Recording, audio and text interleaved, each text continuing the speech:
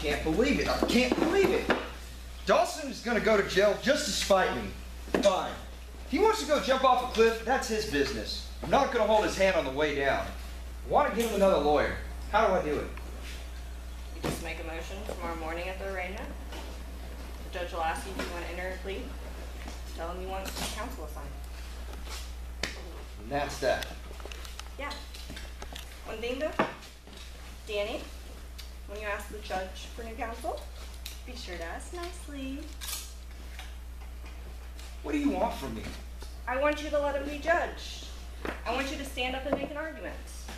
An argument that didn't work for Callie at Malay.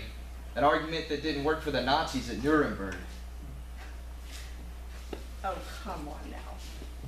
You really think that's the same as two teenage Marines executing a routine order that they never believed would result in harm? These guys aren't the Nazis. Look, tomorrow morning, I'm gonna get them a new attorney.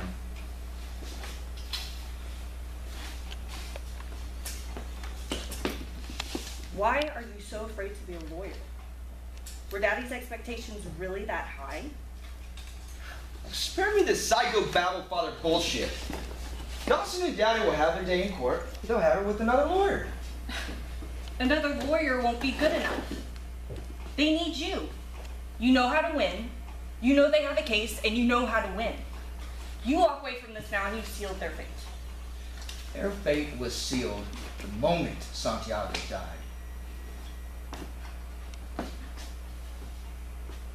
Really? Huh.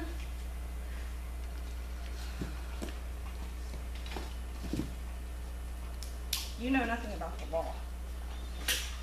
You're a used car salesman, Daniel. You're an ambulance chaser with a rank. You're nothing. Live with that.